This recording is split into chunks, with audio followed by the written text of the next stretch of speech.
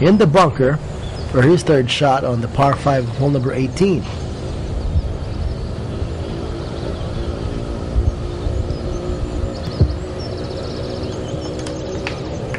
And he gets that one a little too strong, and he ends up on the fringe, but that's still puttable from where he's at. Elmer Saban for his birdie try on the 18th hole. Saban started the day 5 shots off the pace. Oh, a little too strong. Great line, just too strong as that rattles out.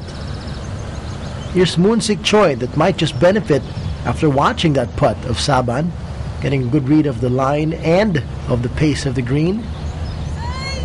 Just pulling it a bit to the right.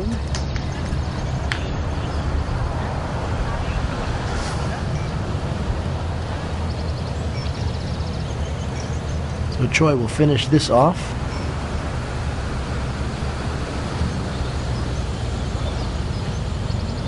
He gets that par to go. Here's Elmer Saban for his par putt on the 18th.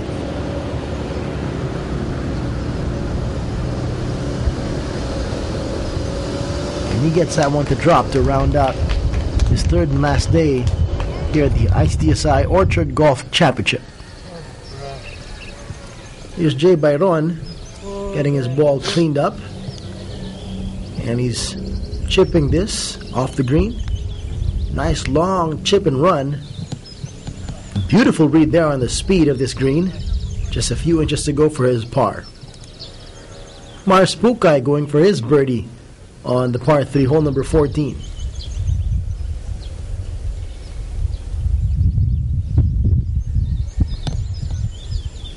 Ooh, awkward contact there with the putter, and just did not get the strength and read that he wanted.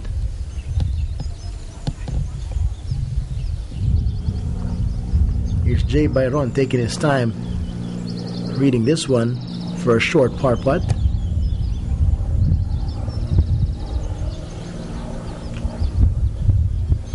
And that patience pays off as he gets the par to go.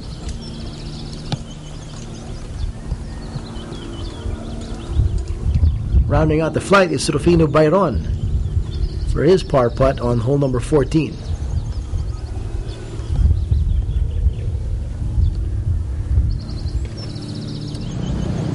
Here's Arnold Villasencio for his birdie attempt, chipping it from the fringe, but just missing the hole there.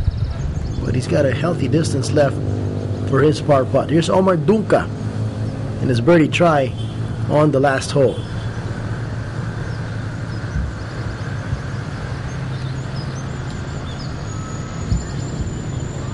And just short by less than an inch. Right at the mouth of the cup. Sometimes golfers want to wait and see if some wind will blow that in, but he'll have to contend with that for his par. Villasencio now trying to save his par, and he gets that to go. Rounding out the flight is Roberto Bernis Jr. going for a par putt here. Not getting any benefit of either of his flight mates with the same path to get a good look at the line, but nonetheless he gets that one to go.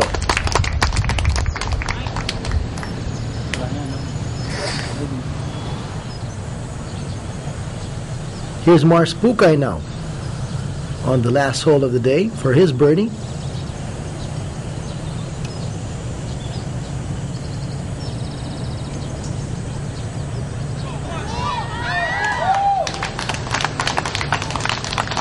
And Pukai taps this putt home for par to finish out with a 70 on the third and last day. Here's Rufino Byron for his birdie attempt. Still in striking distance within the third day as he was in the top 10. Just missing that one. And he'll be tapping this one in for his par and finishing off with a 73 on the third day. Here's Jay Byron for his birdie attempt, trying to break 70 today, and trying try and hold on to the lead as he waits for Benji Magada and Tony Lascuna also on top of the leaderboard. And that is pulled a little bit to the left. That's going to hurt. So that gives some breathing room for Magada and Lascuna.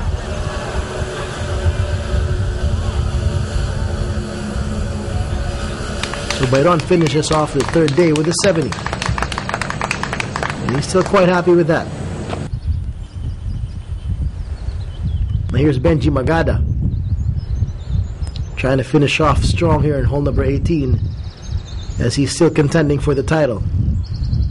Blasts out of that bunker and quite a long ways to go to save par.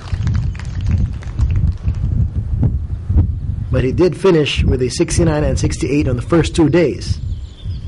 Here's Tony Lascuna, who had a very strong opening at 66 on his first day and a 71 yesterday. Here's a long attempt for eagle. Could take the lead if this one drops. Just misses that one. Here's Cassius Casas for his birdie putt. And that one also refuses to fall. He'll end the day with a 75.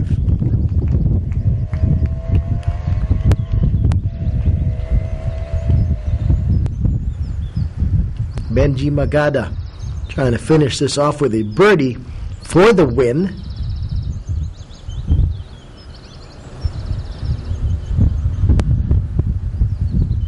But that one falls short and to the right.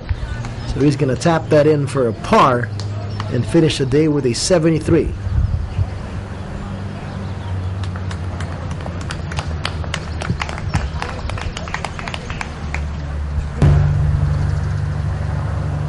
And here's Tony Lascuna, who needed this birdie putt.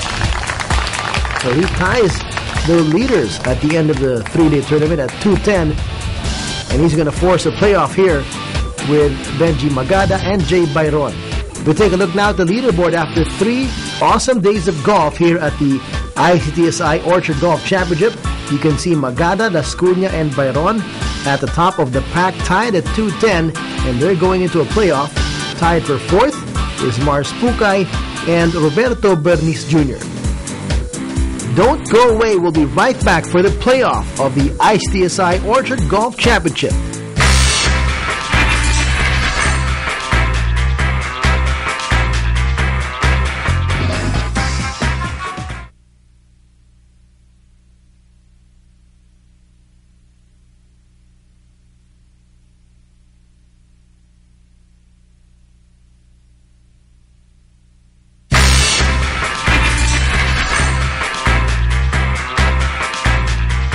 Welcome back to the ICTSI Orchard Golf Championship. You're watching the playoff between the 3 top finishers. And here's the first playoff hole at the number 18 with Benji Magada's second shot.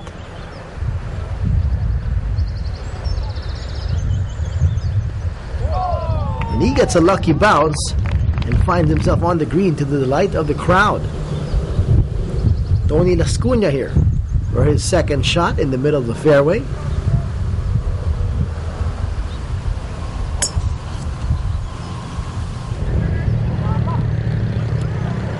Long second shot there with his fairway wood, and he finds himself on the green. He's got that for eagle.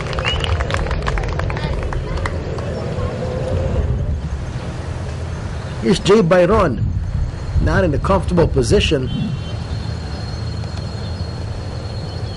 Coming off the rough here, but he's also got a tree to contend with, and that comes into play as it seemed to hit the branch of the tree, losing control of that shot, and it finds himself back in the rough past the hole.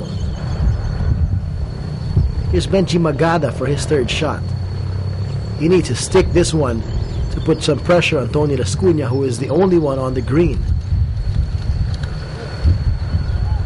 Chip and run there, reading the break. Good comfortable spot there to go for his birdie putt. Here's a long eagle attempt, and if he hits this one, this is for the championship.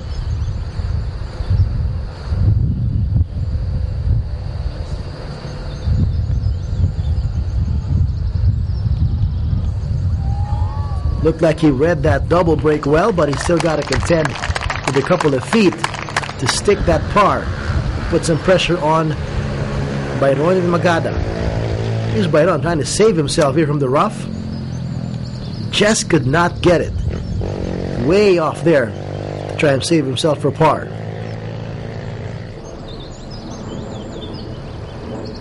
And considering that Lascuna is just a few inches away from a birdie, even if Byron hits his par putt, this will put him out of contention in this playoff round.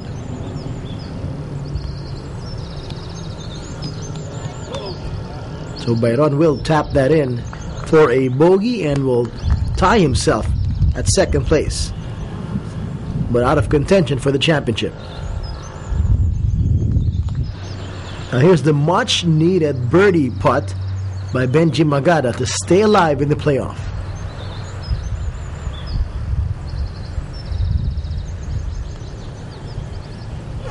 And he gets that pressure-packed putt to go. Now the pressure is on Tony Lascuna to tie him at birdie.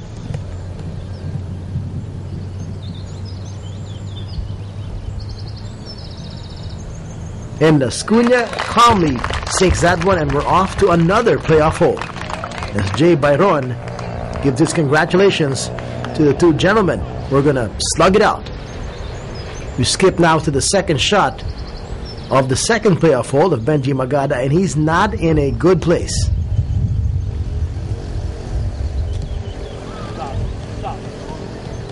Ooh, chips that way off from the rough and to more rough.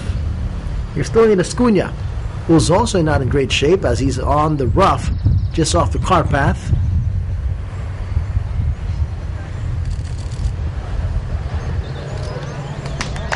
But this one finds itself in the green, although with a long putt to go.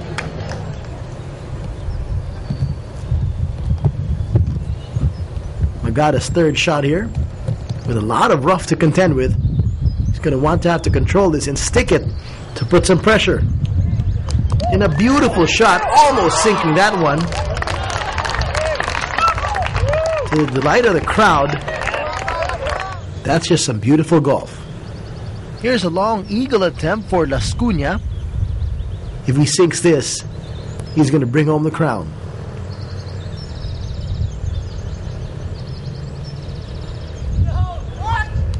Just falls short.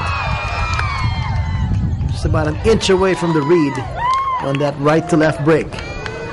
Comes up with a smile.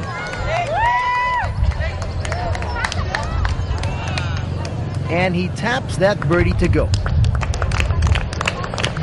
There's Magada for his birdie try after that beautiful chip shot.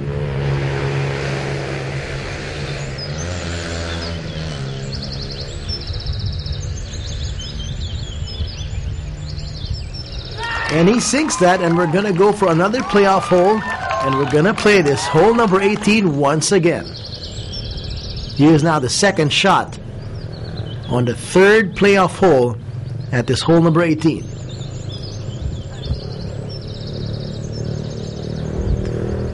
Oh, and Lascuna had some trouble there with the tree,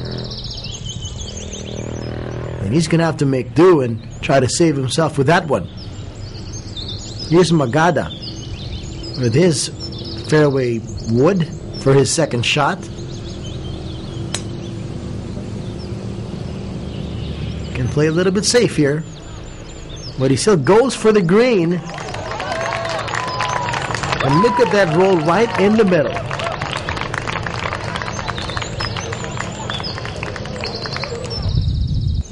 Now Lascuna needs to stick this one and one putt to try to keep himself in the game.